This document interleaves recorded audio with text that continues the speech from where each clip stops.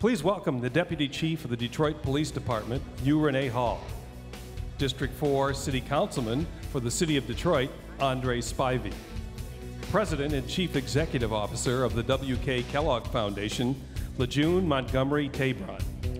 Chairman and Chief Executive Officer of the Ideal Group, Frank Venegas Jr. And moderating the discussion will be Stephen Henderson, editorial page editor of the Detroit Free Press.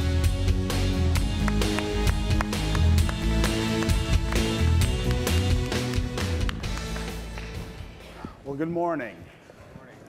With the recent events in places like Ferguson and Baltimore, I think there was no question that with all of the business and political leaders that we would have here this week on Mackinac Island, that we needed to have a conversation, a frank conversation about race and the role that race continues to play in opportunity and the inequality gaps that we see in society. And so the goal of this panel is to bring a bunch of different perspectives together to talk about how far have we come, how far do we have to go, and what are some of the things, the very specific things that the business community, that the political leadership in the state can do to address these things. And I think it's really important to note here, this is not just a talking head session. This is not a think session. This is an approach to doing something. We are going to sit here and talk about things, concrete things that people can do to really start moving us past the barriers we still have. I want to start with June Montgomery Tabron, the CEO of Kellogg, because I feel like her organization has really set the table for this discussion in a very important way with a report that was released yesterday about the business case for racial equality here in Michigan. So let's start with you, June. Thanks, and I just happen to have a copy of the report. If anyone hasn't received their copy, please find one. I wanted to start out by just saying to you that the W.K. Kellogg Foundation is a business. And you know, we're a business, we're an $8.5 billion organization, and we very much understand the language and the nature of running an effective business. And so when we decided to launch this report, which is a culmination of work we've done at the national level, as well as beginning to localize our work in places. And with Michigan being a place that we have named as our priority place, which means we will be in Michigan probably as long as the foundation exists, we're very interested in producing a business case as well as just what we believe are practical approaches to moving the state forward. And I just want to point out that we don't produce this document as a thought piece. It comes out of decades of work that we've done at the Kellogg Foundation. And first, it was work that we did within the foundation.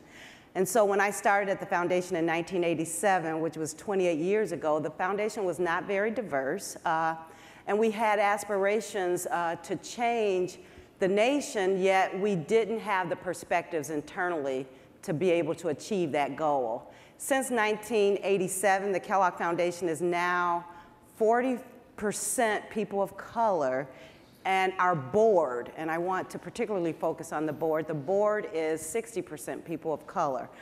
With that diversity and the work that we've been doing in this space, we realized that from a business perspective, there's an opportunity cost to doing nothing around the issue of equity, racial equity, and inequality. And this report talks about that business case. And what you'll see is, you know, there is real money. As I think about the revenue that we could obtain in the state of Michigan by just reducing the earnings gap between white and people of color, we would gain almost $30 billion of gross domestic product for the state of Michigan. And when you break that down, we will have gotten over $900 million of tax revenues for the city of Detroit annually.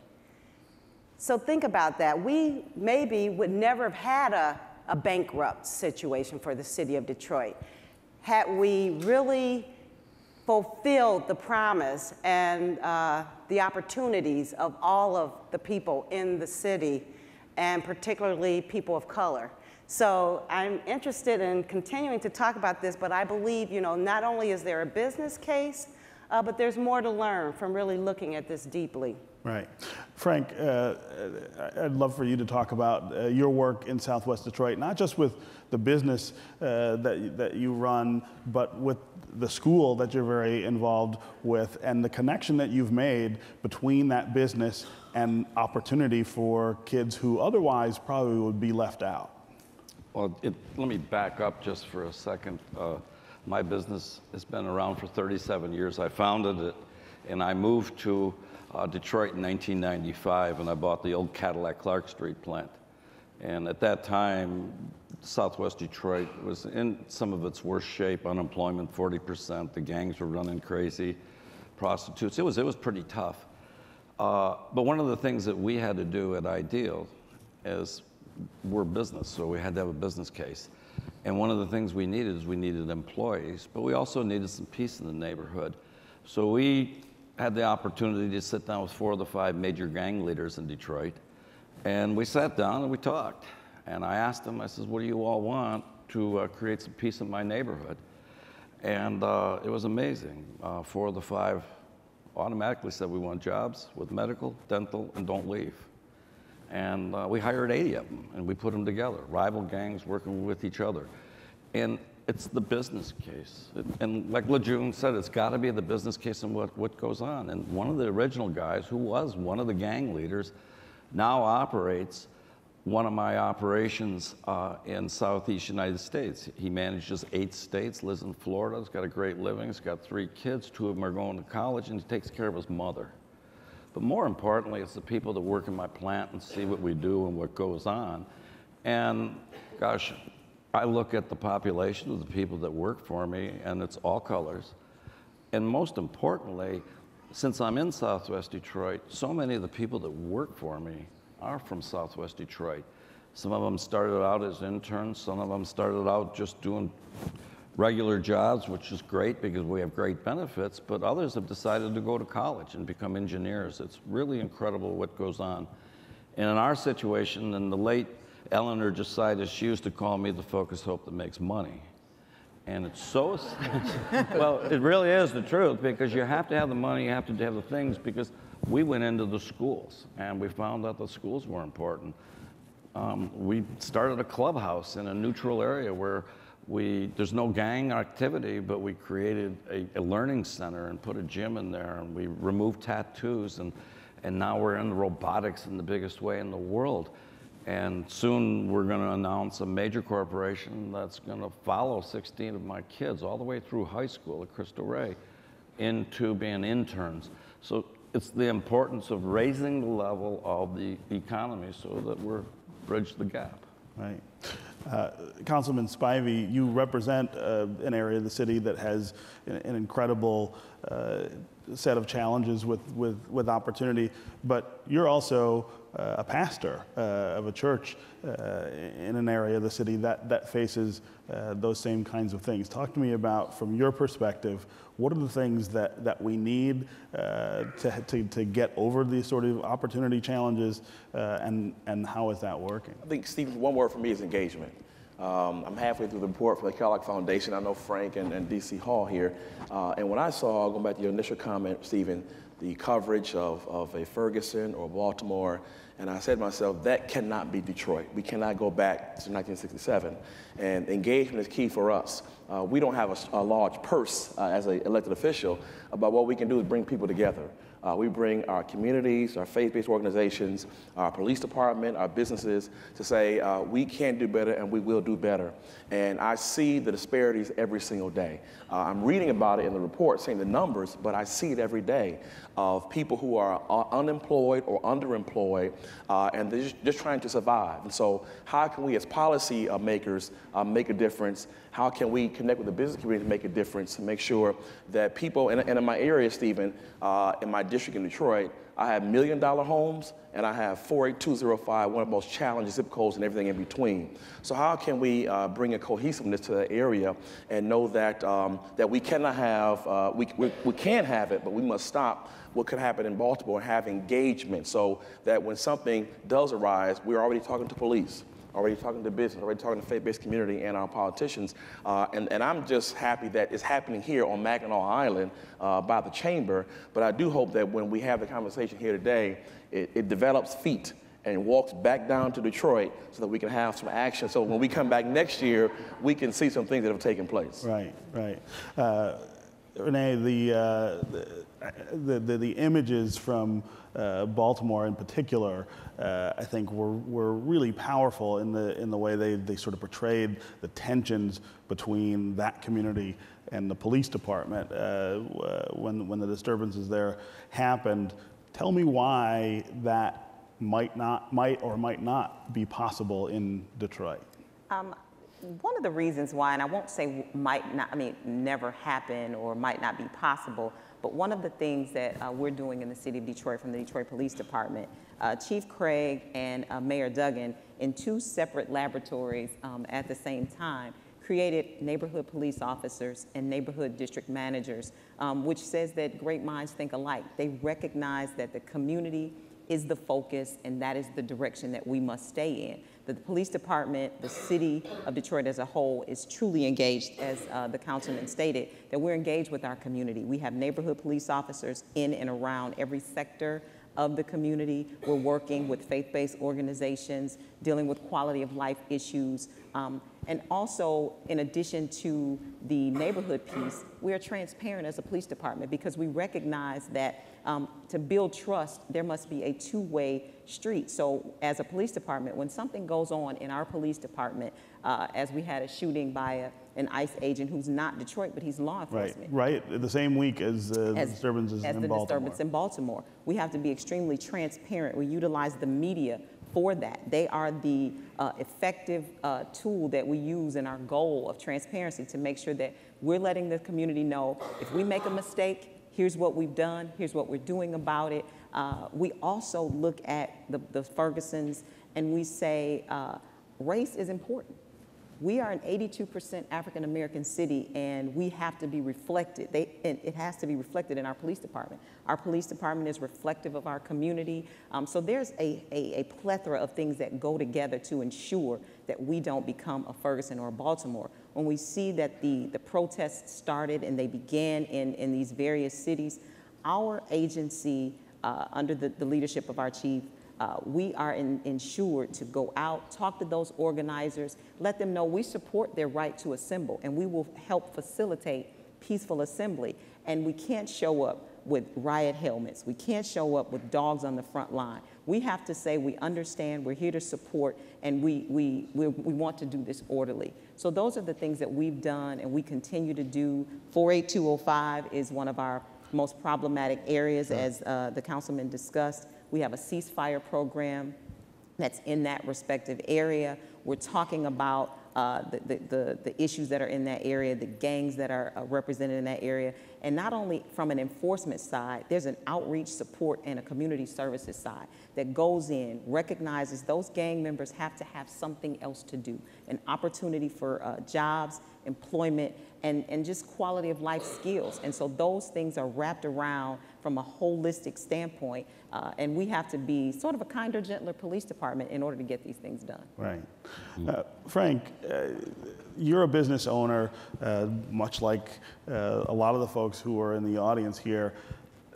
Tell me where they start. If you are operating a business in Detroit or the state of Michigan and you're concerned about opportunity gaps, what are the things you can do? What are the sort of first steps you can take to recognize the problem and then act in a way that mitigates it? God, you asked me a real hard question, and I promised I wouldn't get controversial. No, I want you to be controversial. You need to look at the whole situation, what it is and what it's like. There's areas in Detroit, and to me, it'd be some of the questions that I'd be asking at this conference so that we can think about this to come back next year is that, you know, we're looking at downtown Detroit, and we're looking at the medical side of the campus and different ideas. Is what are we going to do for the rest of Detroit, and what are we going to do to make it better? Because we kind of did that in Southwest Detroit, in Mexican Town, because it reminds me a lot in '95 when I moved here, it was pretty crazy. And there wasn't that outreach out there between everybody, and everybody wasn't all friendly like sometimes we want to make it believe like it is. And sometimes we have to go and test ourselves a little bit. I mean, I'm an old tough guy, and if I wasn't an old tough guy, I probably wouldn't have sat down with these guys. Because when they had the meeting, I didn't know where we were going to meet until 15 minutes before. I didn't know what I was going to get into, what was happening. I looked at the neighborhoods and what it was like, and, you know, how do you go up to the people that are causing troubles in the town and tell them you can't do it? The police, I mean, the police were just absolutely incredible and so important in what we did and what goes on, but it's been growing and continue this relationship on what goes on, what happens. And, you know, to have a policeman go up and down Clark Street or Junction, or maybe fill out a report near your property, or just the presence of them, it really creates this bond where now we have another trust. We found that keeping an interaction with the gangs was just absolutely essential for us, because there's lots of things that go on in the neighborhood that the police can't do, that the clergy and the churches can't do, and people like myself can't do, that the gangs got to take a look. And so you have to have that communication with the gangs and what you expect and what you see. The clergy, we found that the clergy were really, really wild, because the clergy would come to us, and it was usually with a young man or a young lady that was already in trouble, that maybe found through the police that we have a good kid here and we need to talk and help them. Helping someone that stumbles one time and helping them get back up. But the program is continuation. To me, I mean, I won a car in a car draw 37 years ago, a Cadillac, and I sold it and I started my business, and now my business is probably combined near 300 million. And what I've done personally, and what other people have to do and look at it, is I look at my private jet is the community. It's the schools, the churches. I mean, I got 74 kids that go to college through Ideal and what we do and what goes on. We have interns all over the place. It's taking a look at the whole big job. But you've got to be honest where you're starting. If you think something isn't right and you think it's better than what it is, most often it's not. But a lot of times the answer to the problem is really just in how we react and how we work as a team. Same question to you, Lejeune. Yeah, I'm listening to Frank, and this issue of disengagement, I think, is key. And it's not just a Michigan issue, it's a global issue. And as the trends indicate, this youth bulge will be an issue for the country and the world to deal with. But particularly in Michigan, by 2040, this youth population will be people of color. And today, those people are disengaged and not participating in this economic market. So what we've been trying to support throughout the country, at the end of the day, is jobs. You know, I'm speaking from someone who got my first job at age 14. And at that time, jobs were available for young people. When I met with those young people in Ferguson, and I want to know that I sat down and really talked to them, and what you see in the youth is leadership, a very courageous leadership. And they're very articulate, and they do have demands. And when you actually listen to them, all they're asking for is a seat at the table, an opportunity to be successful, jobs, communication, dialogue, And so what we're trying to do at the Kellogg Foundation is really support the movement of engaging youth leadership programs, but particularly just employing them. I encourage all business owners to hire 1 to 5 Internships. Internships are really key. You talked about that. It's very clear. You learn a work ethic, you learn a value stream, and what the employers learn is by experiencing and becoming closer to people that you don't engage with every day, there's a learning and a growth there that helps their business grow as well. Yeah. So, you know, in the city of Detroit, we're working with the mayor. We believe in his program around growing Detroit's young talent. And the goal was 5,000 jobs this summer, and I think we've even exceeded that goal. But the bottom line is we need to engage our youth, we need to employ them. They are the future, and we must make sure that they're working for our economy. And the ask here from the businesses is pretty minimal for something like that, right? Yeah, I mean, 1 or 2 internships. What's that cost?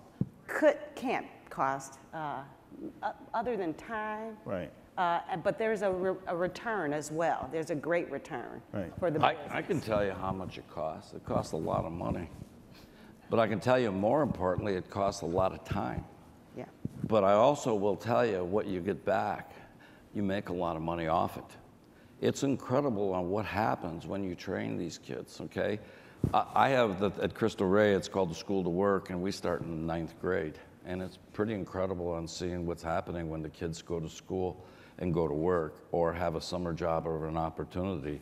Now, my partner next to me to the right, it's really, really incredible on what Kellogg's done for us. And you talk about jobs, you talk about things that happen, you talk about combining opportunities. And we had a discussion last night that I found real interesting, and it was just not with LeJune, it was with 2 other highly respected that I feel proud to stand and talk with. And we talked about, and I happen to be Mexican in background. My grandpa come here in 1917 shagging the $5 a day job that Henry Ford offered. So we've had a long time in Corktown, and it's really done a lot of stuff. But when we have the opportunity to create programs where we have private companies like myself being and showing interest with companies like the Kellogg Foundation and putting the 2 together, saying, hey, guess what? Maybe there's something we can do together.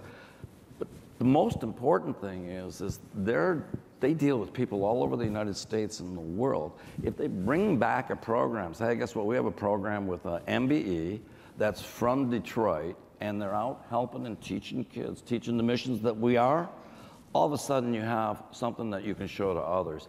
Because there's no way that any one of us are going to make the change. It really has to be everybody. Stephen, I think we have to also look at another demographic. I support the young people, employing them, but we have a demographic from 18 to 40, particularly African-American men.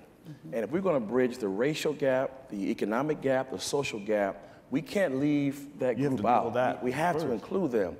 And so speaking to an audience of business leaders here on Mackinac Island, how can we engage not just hiring young people, but hiring that age group 18 to 40 and infusing capital into existing businesses in the neighborhoods in the city of Detroit? I'm a believer downtown and midtown will be fine, but many of the products that are bought by businesses here, there are peripheral businesses in districts 1 through 7, and let's use them as a supplier or vendor so that we can infuse capital throughout our community.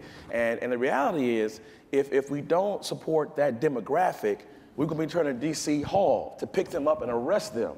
And the cycle of Detroit's image will continue to be a negative one. But I think this group here can be the catalyst to say, when we go back, how can we infuse social and capital investment into Detroit? And the governor has a program, Community Ventures. And that program has said, enough training. We have so many dollars for training already.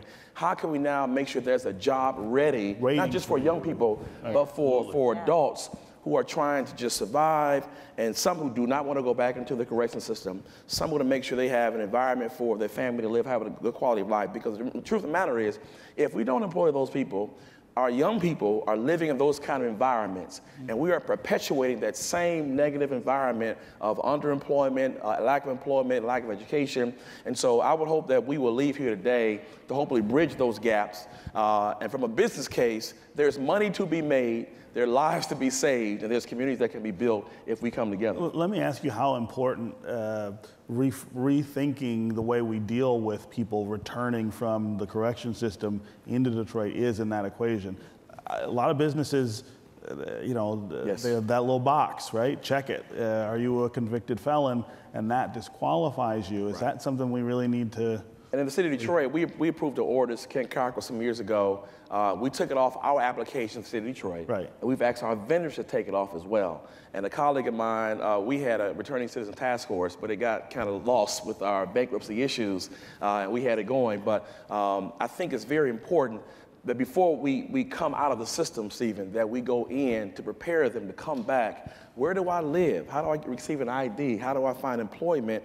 And people like Frank, who've hired people, returning citizens and programs. Yeah. Frank, how do you handle that in your It can work. business? Well, we have 500 employees. I'm kind of in agreement. I don't look at the people that I have much more than I might look at them as an ex-felon or something like that, only for about a couple days or when they need some help. I can't see them. I can't tell them. I don't know. All I know is I can read the numbers. And just like we talked about the 20 to 40 years old, in Detroit, unemployment rate is in areas up to 40%. If you are a person that has been in prison and that lives in that 20 to 40 crowd inside of Detroit, your unemployment rate could be 80%. But the wild thing that I found is when I bring this up about looking at felons and looking what's going on, really the demographics have changed, because most of us know someone in our family, might be a cousin, could be a brother, could be someone that has been incarcerated for something. And you see the problems that go on with them, but we also see the issue that can help them most, and it's an opportunity, and it's a job. It's just like the one guy that I was telling you that was the gang leader that runs one of my operations in Florida. When he first started with me, he started out as a laborer. He's about a 6'4", tall Puerto Rican, strong, and he was just absolutely a horrible laborer, okay? Well, he come to us, and we liked working with him because he spent 7 years in prison and just got out, and his boy was 8. And he says, I want to go to mechanic school. So we said, all right. So we sent him to this little mechanic school. And I'm going to tell you what, he was a horrible mechanic. Well, my brother was looking at him, and we have a real fast-growing company. And my brother looked at him, brought him into the office. And whenever you have guys that have been in trouble in the past, they get scared. Well, it was crazy. He was scared. He was nervous. My brother looked at him and says, I'm going to give you a different job. And he gets back, what do you mean change? Everyone's scared of that. He says, you're going to go into sales.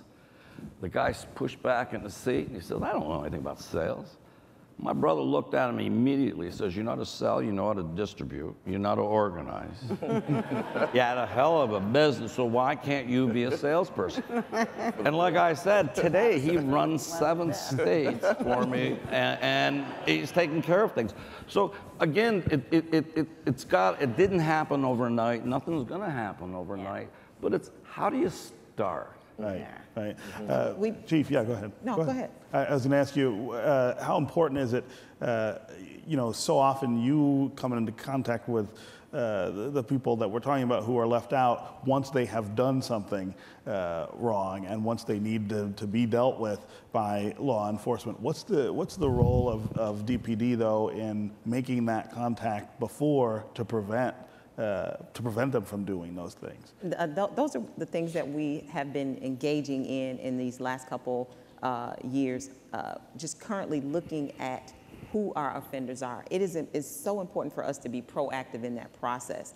And one of the things that I actually spoke to the councilman about is a program that we wanted to do with our returning citizens. We cannot arrest our way out of the issues that are in and surrounding the city of Detroit. So we know that these individuals who are returning to our city have to have employment. They have to have education. So we have to create those windows. We're looking at starting a mentoring program through the police department with the city council in order to identify those businesses who have jobs available. It is so important because if they disengage, they must feed their families. So if they have to feed their families, they're going to do whatever is necessary, which then brings them to us.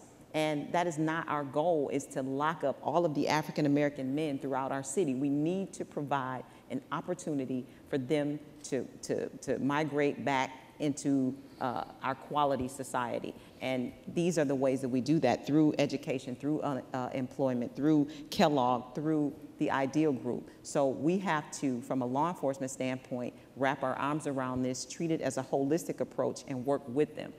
It can't just be enforcement, because that has not worked in the past, and it will not work in the future.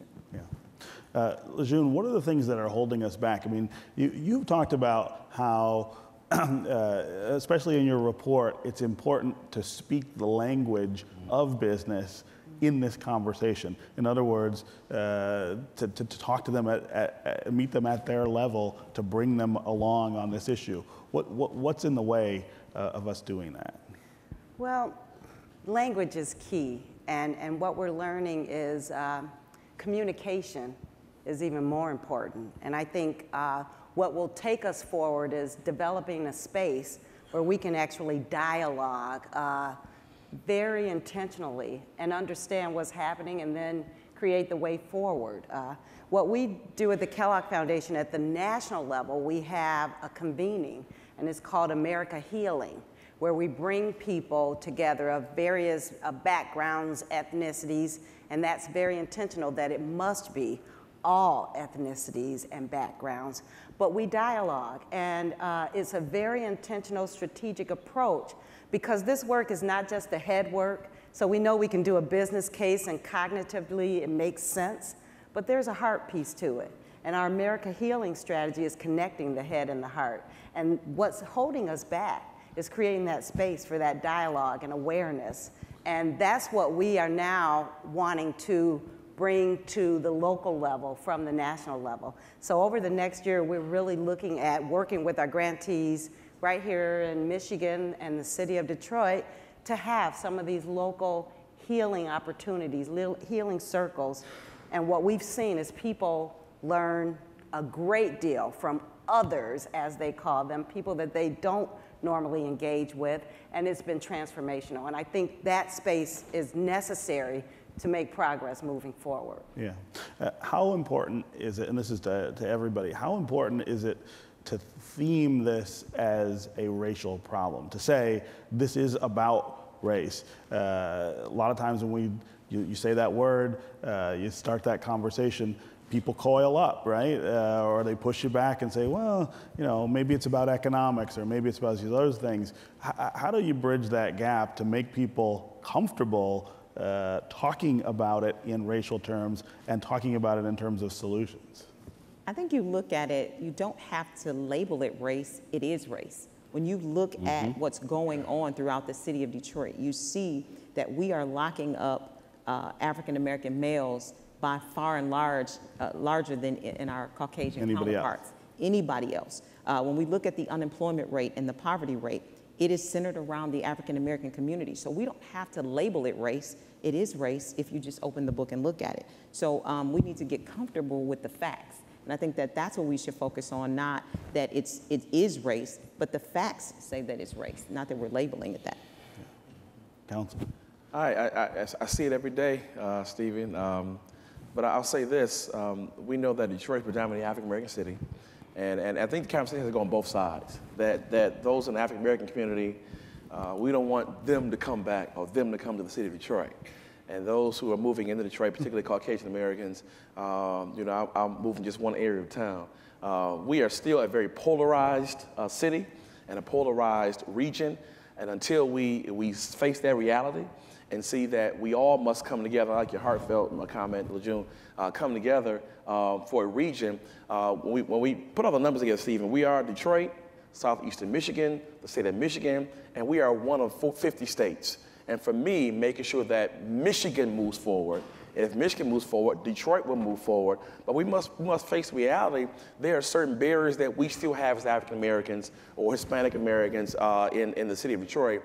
And I think this can be the catalyst to break those barriers down. This group right here, economics runs progress. And until we have gainful employed citizens, until we have a viable educational system so they can be gainfully employed, we won't break down any barriers. But economics runs this. We say black and white like these sheaves on the back of these chairs here, black and white, but it's green. Economics will move the city forward to keep people. I want to run DC Hall out of a job, so we don't have to block up people. But economics will run it, and the numbers are there from the Kellogg report. But it has to start, as Frank said, it has to start somewhere and start talking about it, but actually doing something when we leave here from Mackinac Island. Is there a role, or is there a specific role that the clergy community can be playing with the business community to do this?